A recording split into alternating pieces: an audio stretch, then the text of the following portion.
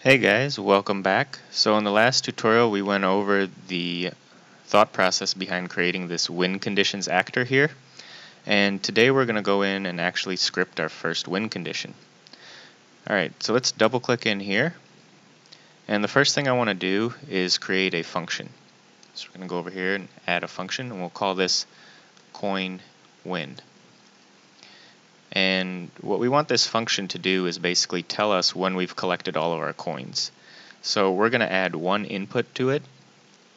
This is going to say current coins, and we'll make this an integer, and we'll give it one output, and this output is going to be a boolean of whether or not we won or not. So we'll just say win and change this to a boolean.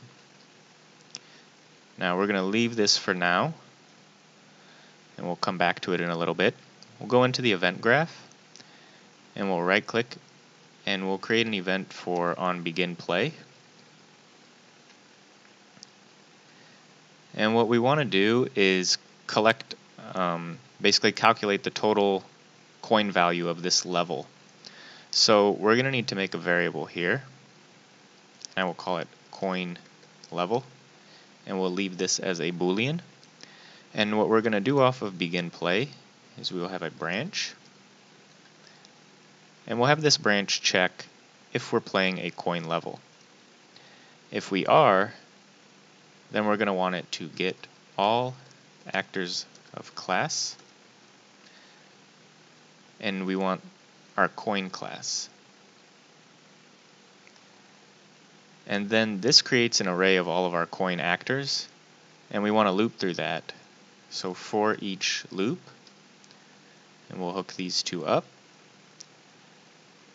And now out of our coin actors, for each coin actor, we want to get coin value. And then we want to add this, add integer plus integer. And we want to add this to what our total score, the total coin value of this level is going to be. So we'll right click here and promote to variable, and we'll say total coins, and we'll compile this and make sure the default value over here is 0. And then we want to drag out from total coins and hold Alt to be able to set it.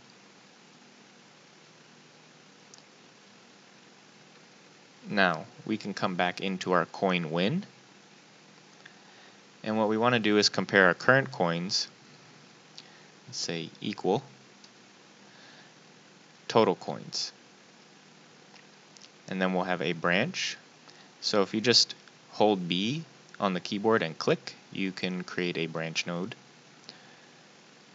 and we will hook these up like that.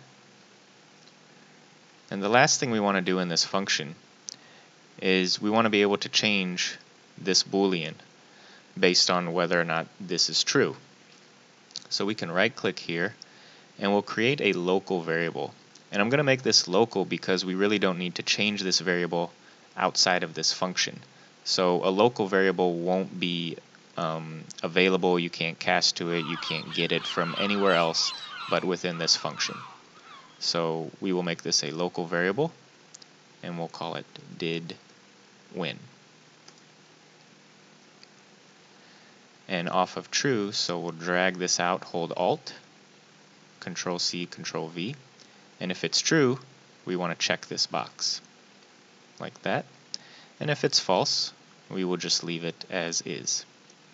And what this allows us to do is it takes, every time we run this function, the function will be able to tell us if we won or not, and if we want to script some more logic after that, we'd be able to do that.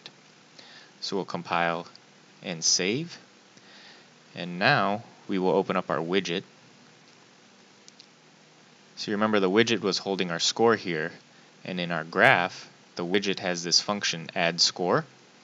This is where our score actually changes, so it makes sense that every time we call this function, we'd also want to call the function in our win conditions. But in order to do that, we need to get a reference to our win conditions, just like we did here with the player reference. So we'll go to our event graph, and we will slide these over, and right after we construct our widget and we cast to our third person and get that reference, we will say get all actors of class, and this time we want to look for our win conditions. And because there's only one actor of that in the level, we don't need to use a loop. We can just say get and go here to get a copy, and this will be our one actor. So we'll right click here and promote that to a variable and call this win conditions reference, and we'll hook this up like that. Now we have a reference to our win conditions actor. So we can go back into this function for add score.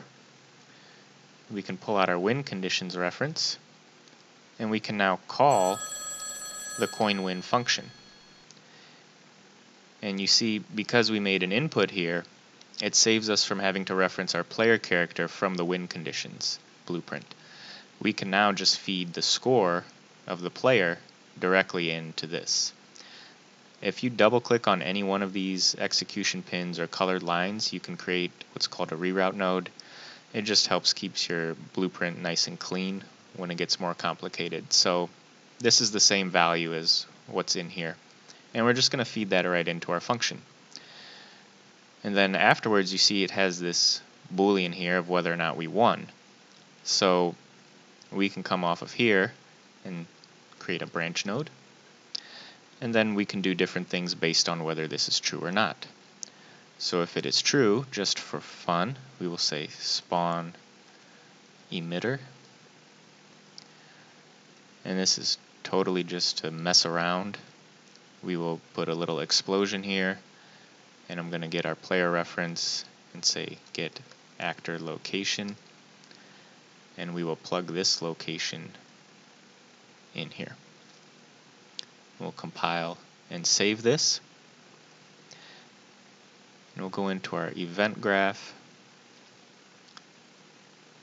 and this is purely cosmetic. I'm just adding a delay node here because when I did this before, the explosion was actually starting right off the bat because the win conditions, you see this part of the win conditions event graph is what sets the total coin score, and that hasn't fired yet by the time the widget is doing this. So it actually thinks the total value is 0, and that equals the player's current value, and then you have a little explosion. So we're just going to delay this a little bit.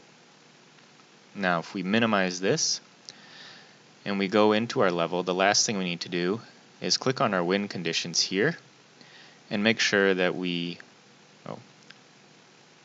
let's go back into the win conditions. Make this coin level right here public. And what that does is it allows us to change whether or not we're in a coin level from the editor. So we'll compile that again and save. And now you'll see here in our win conditions we have this coin level box, and right now it's false. We want to make sure that's true because we are in a coin level. Now we will save and hit play. And once we collect our 4 coins, you guys will see we'll have a nice little explosion, and that will signify that we have completed the level. And there you have it. Alright guys, I hope that was helpful, and if it was, don't forget to like and subscribe to the channel, and in the next tutorial we'll be adding some more functionality to our little game here. Alright guys, see you later.